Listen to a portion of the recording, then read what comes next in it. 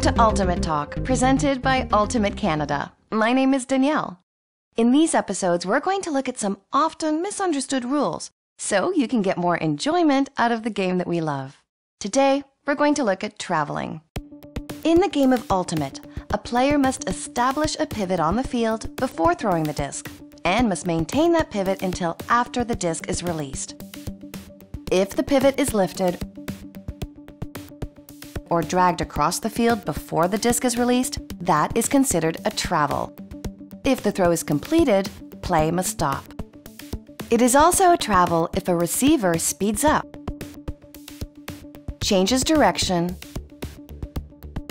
or takes too many steps to slow down after catching the disc. A popular misconception is that you cannot take more than 3 steps to slow down. This is not the case. You can take as many steps as you reasonably need to safely stop. This may be 4 or more steps if you're at a full sprint, or only 1 step or none if barely moving. Intentionally tipping the disc to yourself is also a travel. There are 2 exceptions to the rule.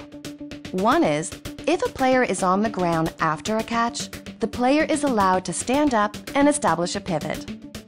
The player may also choose to throw without standing up. You can use any part of your body as a pivot.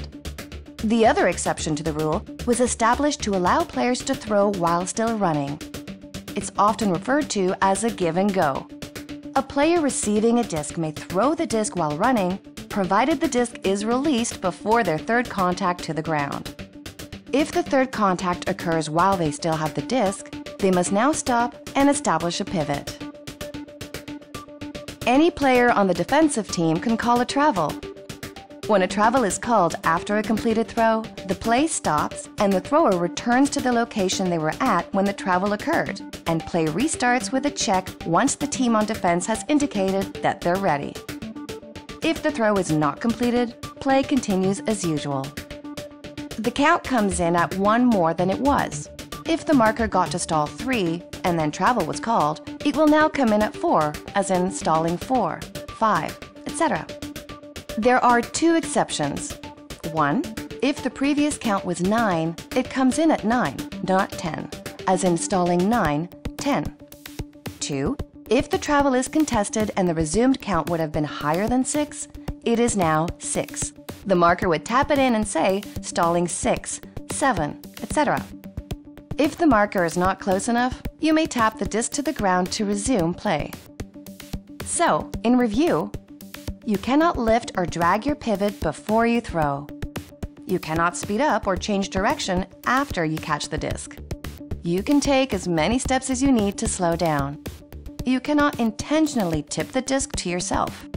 If you're on the ground, you may choose to stand up and establish a pivot. You may throw the disc while running as long as you throw the disc before your third contact with the ground.